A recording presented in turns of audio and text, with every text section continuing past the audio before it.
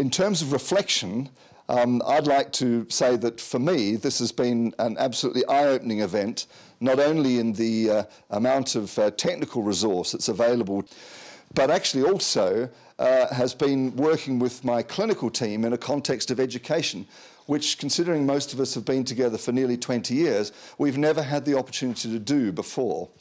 And the thought showering process was just extraordinary, and it just shows that unless you take time out to have educational events like this, I would never have appreciated the depth of thought and the innovation of other members of my team. So for me, it's been an absolutely extraordinary event. I think the best thing for us about this last 2 days was the chance for four of us yesterday, but 3 of us today, to be able to sit down and have 2 days to think and talk about how we teach. And I think that was very valuable. We just don't give ourselves the time to do that sort of thing. It's been a very useful 2 days, and as other people have said, we've been introduced to some new packages that we weren't aware of before.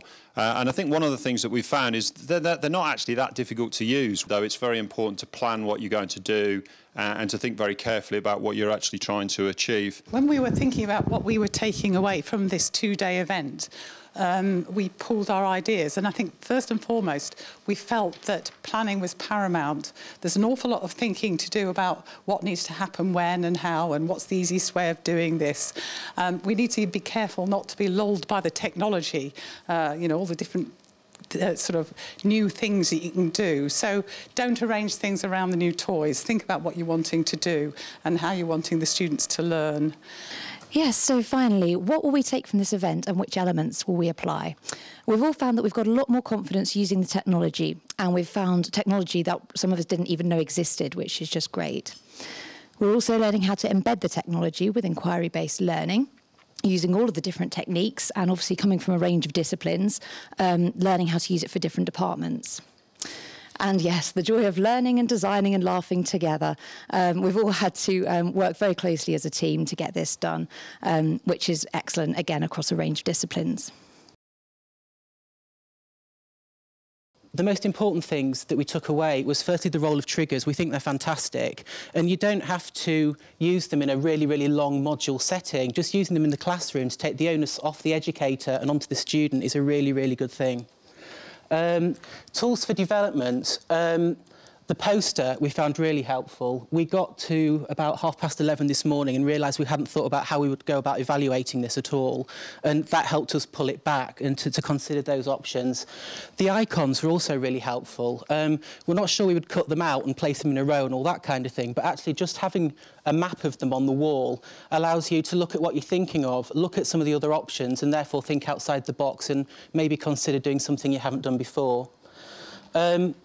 And finally, the other thing really that changed were our attitudes, in that it's about control. And if you're a very traditional stand at the front and talk, regurgitate person, you're very much in control. And it's letting go of some of that control and letting people take responsibility for their own learning.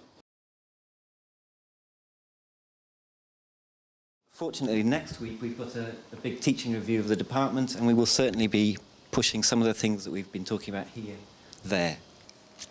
So back at the ranch, if we're going to apply the learning, we thought it might be quite useful to think about this process when we come to doing module reviews, so that we can identify opportunities for dibble. But we also thought it might be useful if there were tutors who might be able to act in some sort of consultancy capacity in order to try and kickstart that process, because we still feel quite novice at this. And I think we need to be very clear about what the value added that this brings, both for students and staff, so that we're clear when the benefits outweigh the efforts involved. And then our final comment, one of the things we said was, if you gave us a couple of weeks, and again, as I think as the previous group said, if we could have a couple of weeks to camp in here and just focus entirely on that, and we've produced that in just, well, a day and a bit, we could produce a phenomenal amount of material, which would be really good. So if you happen to speak to any of our bosses, just give them that message to them.